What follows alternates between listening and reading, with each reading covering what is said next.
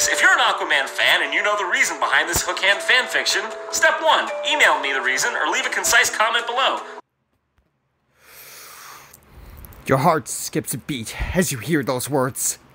Finally, the time has come! Your extensive knowledge of Aquaman lore will finally serve you well. Oh, how you've longed to hear those sweet, sweet words all of your life. You immediately scroll down to the comment section and eagerly begin typing an in-depth explanation of Aquaman's oft-forgotten prosthesis. But, hark, another step!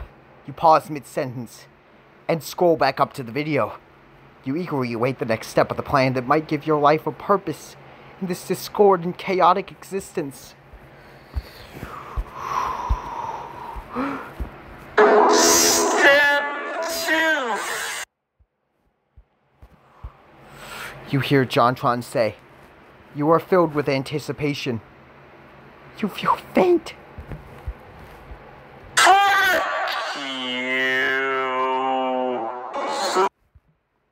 Jawn says. You are silent. You can barely process the 2 words that Jawn has just uttered. You slump down in your chair, numbly defeated.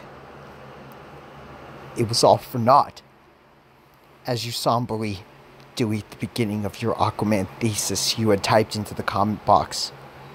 A single tear rolls down your cheek. It was too good to be true. Perhaps your nigh-endless comprehension of the Aquaman mythos was simply never meant to be shared. Perhaps only you have the capacity to retain such information. With resolution, you click away from Aquaman Battle for Atlantis, Jawn. You have been hurt in a way you never thought you could be anymore. Perhaps you will find another purpose in this life. Perhaps not. Either way, you have forsaken Aquaman. He is now no more important to you than he was to the rest of the DC fanbase before the Aquaman movie somehow managed to convince people it was a good thing. More tears drip from your face. An ocean as salty as the very water your former hero resided in. You close your eyes and take a deep breath. It's better to have loved and lost than to have never loved at all. You say, your heart heavy, yet also strangely light. You are free now. You have let go.